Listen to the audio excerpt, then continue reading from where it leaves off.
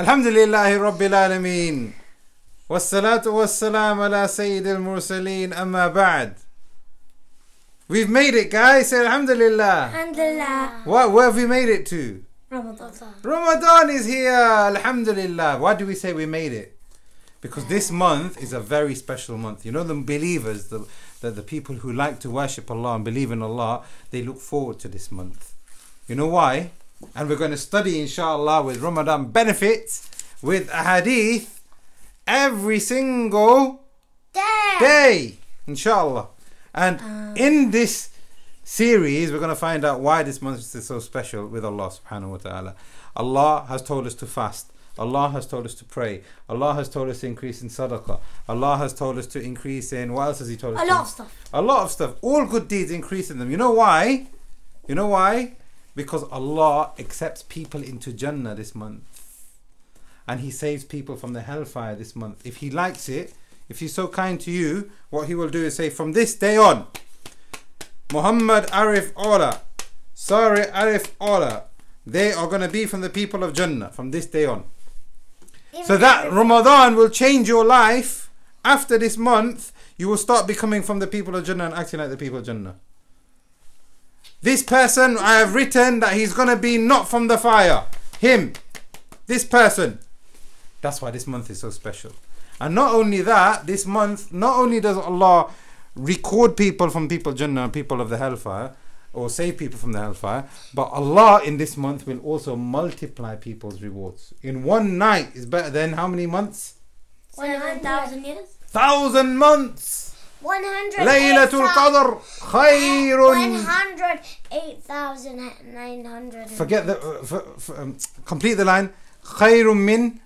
Alfi shahr. One night, yeah, is better than 1,000 months. That's why this month is important. What have I just mentioned? Number one. There's one day better than 1,000. Number one, what did I mention? People who are going to Jannah. Number two, people will be saved from the hellfire. Number three, lots of good deeds that we don't normally do all year round. So that we can help ourselves to become better. If we've been lazy, if we've not been lazy, if we've not been doing enough. Number four, sit down, sit down. Number four, your reward will be extra. And number five, guess what? Number five.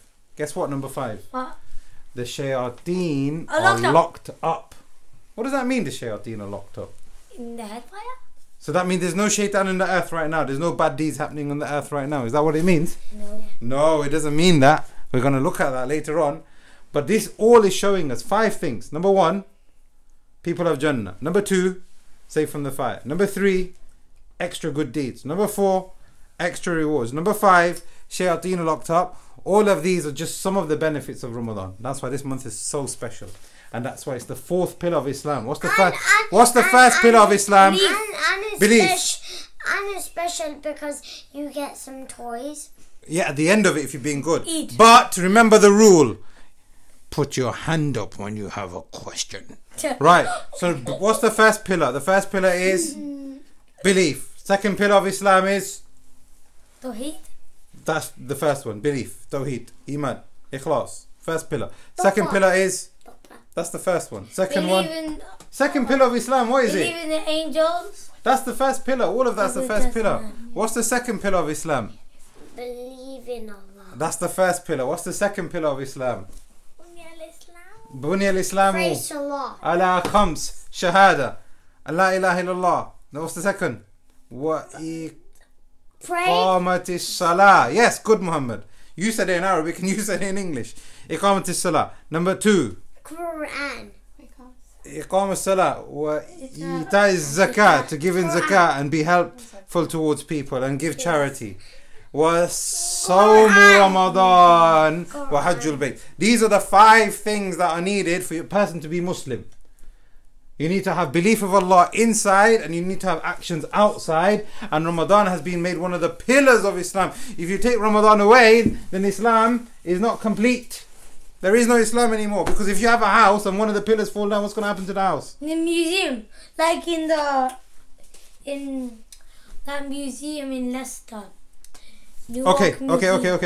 Right, so now before we start, I believe you've got a special message, Saleh. Go on then. I want to say Ramadan Mubarak to everyone who listens, but especially to Yahya, Mariam and Hafsa and Riyadh. Louder. Wait, say that again. Abudi, Start again. I want to say Ramadan Mubarak to everyone who listens, but especially to Yahya, Mariam and Hafsa in Riyadh, Sumaya, Abudi and baby Fatima in Dhahran, and little Isa A from Leicester. good. Ramadan Mubarak to everyone. Right. What we've got now, listen to me. What we've got now on these little cue cards, and what we're going to do is we're going to take one hadith at a time and then put it on our Ramadan benefits board. These are all ahadith from the Prophet sallallahu alaihi wasallam. Ahadith. What is a hadith? What the Prophet said. What the Prophet sallallahu alaihi wasallam said, what the Prophet sallallahu alaihi wasallam did, or what the Prophet sallallahu alaihi wasallam saw people doing and he was happy with it. What's a hadith?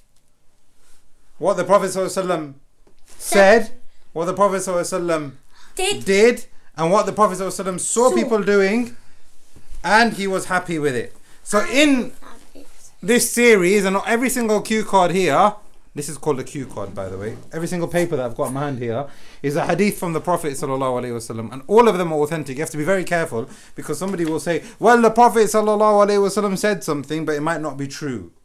So you always have to make sure that what you hear is true.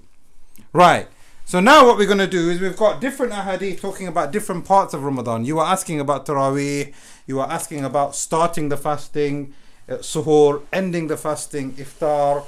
And we've looked about the last 10 nights in Ramadan. There's so many different things about Ramadan. There's so many different aspects and parts of Ramadan. So what we're going to do with every single class, we're going to look at one part of Ramadan. So it becomes easier for you kids to understand what Ramadan is. And easier for other kids to understand. And their parents are explaining, I'm sure their parents are explaining them, and they're doing a very good job of what Ramadan is. Yeah, I'm a very good parent right now as well, thank you. But we've got a hadith which help us all, parents and children alike. Now, first hadith. The Prophet ﷺ said, start fasting. Now you have to remember the English in here might not be that brilliant for you to understand. So I'm not gonna read exactly what it says so that you can understand what the hadith says. Because this says observe Sawm. What does observe mean? Observe. Observe means to look, doesn't it? Okay, so let me just change the wording and make it easier for you. Start fasting when you see the new moon. When you see the new moon. And if you do not see the new moon, then complete the month of Sha'ban 30 days. 30. Complete the month of Sha'ban 30 days. Right, let me just 31 days. No. There's no such thing as 31 days in Islamic calendar. Let me just put that there. Right. Okay. Hadith number 1. What does it say again? Start fasting when you see the new moon. When you see the new moon. So now what did we do on Thursday night and Friday night? We didn't look at the new moon. We didn't. We were supposed to look at the new moon. But what people were doing around the world were looking in the sky to see if they can see the new moon. And if you see the new moon, right, how many months are there in the year?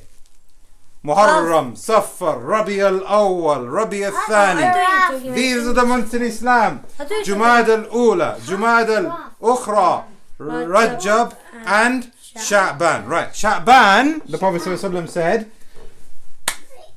Muhammad, Saleh, stop doing that.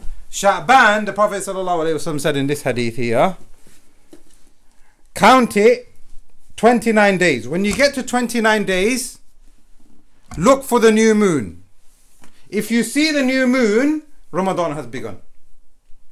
If you don't see the new moon, then count Sha'ban as 30 days and then start Ramadan. Do you understand? So now what that means is that when we go out looking for the moon and people are asking, has Ramadan been sighted yet? Has the new moon been sighted yet? Has Ramadan started yet? Every year, I remember last year as well, you were a little bit confused that when is Ramadan going to start? Why can't you tell me what day it's going to start? Because we don't know. We have to wait for the new moon. And if we see the new moon, then we will start it. If we don't see the new moon, then we have to count how many days? 30. Good. And it's the same for ending Ramadan. It's the same for ending Ramadan. We go out looking for the new moon. For what's the next month after Ramadan? Rajab, Sha'ban, Ramadan, Shawwal. Yeah. So now Shawwal, the first of Shawwal is Eid Day. The first of Shawwal is Eid Day. So on the 29th night of Ramadan, Muslims all around the world will be looking for the new moon. And if they don't see the new moon, how many days of Ramadan will they be? 30. Excellent. So now the month begins by looking at the new moon. Right. Once the month has begun, what happens? Oh, this is amazing. Look at this. What did the Prophet ﷺ say? When the month of Ramadan starts, the gates of Jannah are opened and the gates of the hellfire are closed, and all of the shaitans, the devils and the evil shaitans that roam around the earth, they are all chained up. Now the Arabic of this hadith is actually a bit more stronger than that, and I'll explain why. The Prophet ﷺ said, when the month of Ramadan begins, so now once the moon has been sighted, or when it's 30 days Sha'ban over, what happens?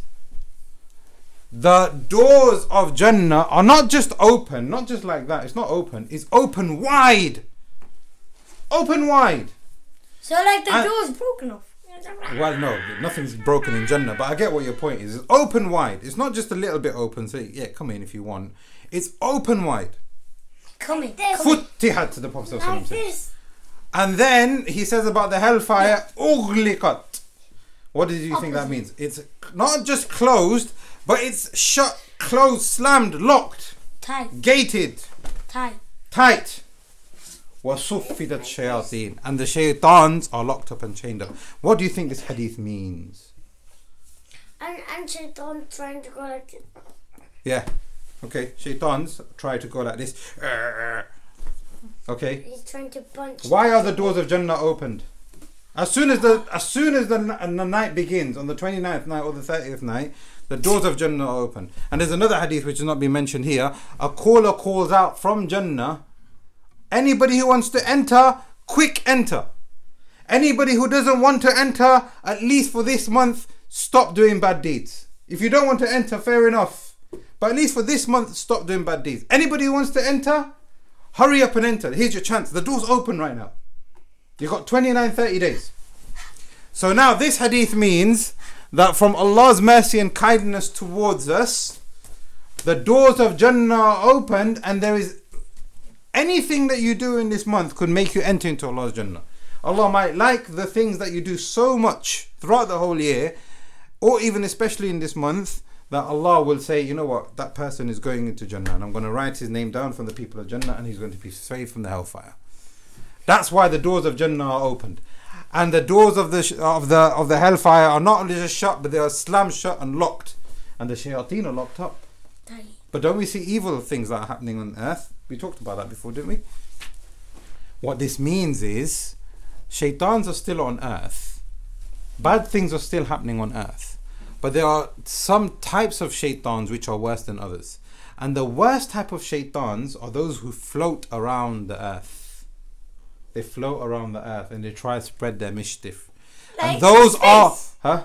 Space. Yeah, like a wind. Satellite. Like, kind of, yeah. Yeah, exactly, yeah. But they're worse than that. They go everywhere. They might come into your dreams. They might come into your room while you're sleeping. They might go into your eyes. They might when you yawn. When you're yawning, they might come into your body. Allah protect us. But these shayateen, they're locked up in this month. You know why? Because Allah doesn't want them to make you lazy. Allah doesn't want them to make you have bad thoughts. So that's the type of shaitan that makes you lazy. Kind of. Not all of it. Not all the time, but kind of. They are the worst forms. They are the worst forms. So now Allah has locked up those shaitans for us. Why? Because Allah wants us to go forward and enter into His Jannah. Look, He's holding us. He's holding the enemy back for us. If somebody, imagine there's a person who's trying to hit you all the time and you're trying to defend yourself all the time, right? But imagine now somebody says, listen, I'm grabbing your enemy, now run. What would you do? Right. You would run away. Imagine there was a lion in front of you and you're scared of the lion and you're just tiptoeing. But then the lion keeper comes in the zoo and says, look, I'm holding the lion back. Leave the museum, or leave the zoo, should I say, not the museum. Leave the zoo. What would you do? Would you just still stand there? Or would you think, no, here's my chance, let me go? That's exactly similar to what this hadith is saying. Right, last hadith for today. The Prophet ﷺ said, in Jannah, there are 8 gates. How many gates are there to enter Jannah? Oh, yeah. 8. Now don't think, oh, well, there's only 8 doors. How's everybody going to fit? The Prophet ﷺ said, from one side of the door to another side of the door is more than 100 years worth of travel. That's just one door of Jannah. And those are the doors that are made wide open for us right now. Right. But now the Prophet ﷺ said that there are 8 doors. But there's one door which is called Ar-Rayyan. What's it called? Ar-Rayyan. Ar-Rayyan. Through Ar-Rayyan, the people who used to fast will enter Ar-Rayyan on the Day of Judgment.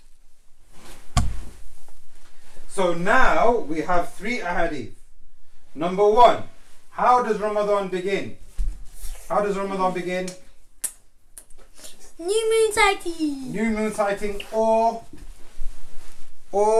if there's no new moon sighting, 30 days. Good. Right, that's number 1. 29. No, 29 is when you see the new moon. If you do not see the new moon, one second, then you complete 30. Now this is important. In Islam, go on. What's your question?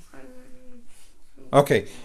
In Islam, the night comes before the day. In Islam, the night comes before the day. So we are fasting our second fast. But tonight is going to be the 3rd night. 3rd day. 3rd night, tonight. The night comes before the day. So after Maghrib, the next day has begun. Do you get it? So tonight, Maghrib will be the 3rd night. Tomorrow, what fast are we going to have? The 3rd fast. Tomorrow night is going to be what night? 4th. The 4th night. The day after is going to be what fast? The 5th. The 4th. The 4th fast. The night comes before the day. Okay? So when the new moon has been sighted, that's the first night of Ramadan. And then the next day is going to be the next day in Ramadan. So now we've looked at how Ramadan begins. Either it's 29 or 30 in Sha'ban.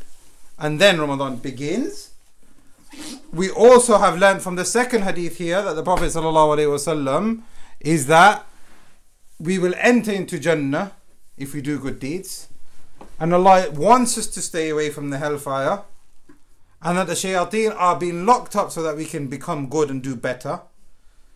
And those people who fast, there's a door that's going to call your name on the Day of Judgment. Saleh, come through me. You used to fast in the dunya. This is your door. Go through this door. The fasting door. The fasting door. We ask Allah to give us iman and ihtisab. Say Ameen. May Allah give us taqwa. May Allah save us from the hellfire and give us Jannah. هذا والله أعلم. وصلى اللهم على نبينا محمد. Press it.